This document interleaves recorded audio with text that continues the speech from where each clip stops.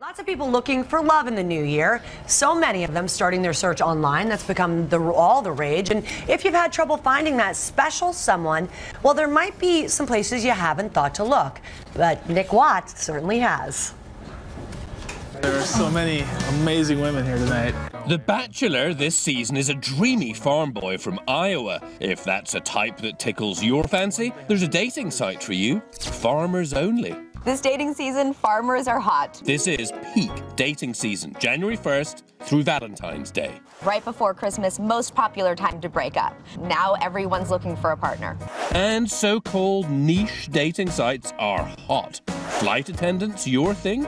Sit back, relax, and browse crewdating.com. Tall, large, bald, you're covered. DateBritishGuys.com if Hugh Grantiness floats your boat. The film's great.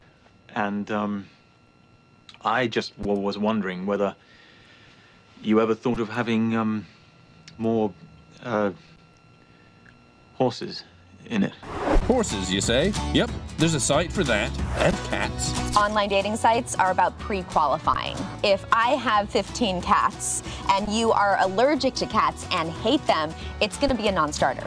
Vegans who can't kiss someone with steak in their teeth? Soy soulmates right here. Star Trek fans who can only live long and prosper with one of their own. Trek passions. If you only date beautiful, here you go. There's a site for everything, truly, at this point. Rednecks, redheads, ship's captains.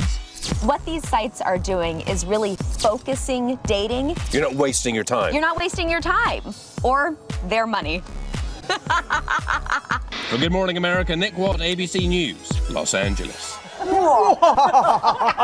That laugh. Wow. You guys all had the giggles this morning. It's cold. It's cold. We got to do something. It all started with the snake, Amy. I know. I'll take it today.